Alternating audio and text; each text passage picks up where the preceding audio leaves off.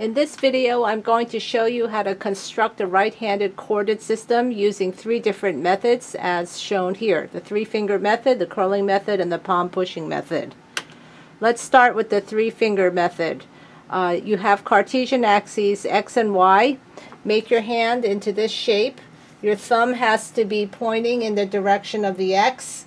Your second finger points in the direction of the Y, and your third finger will point in the direction of Z. So Z is sticking out of the screen, but the more common way of representing the axes is like this. Next method, the curling method.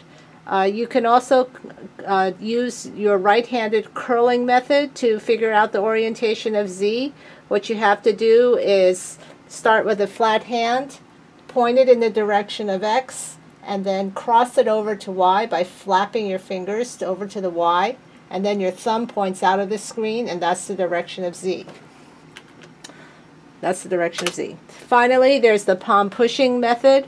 What you have to do is start with a flat hand, point your thumb in the direction of X, point your other fingers in the direction of Y, and then the palm pushes in the direction of Z.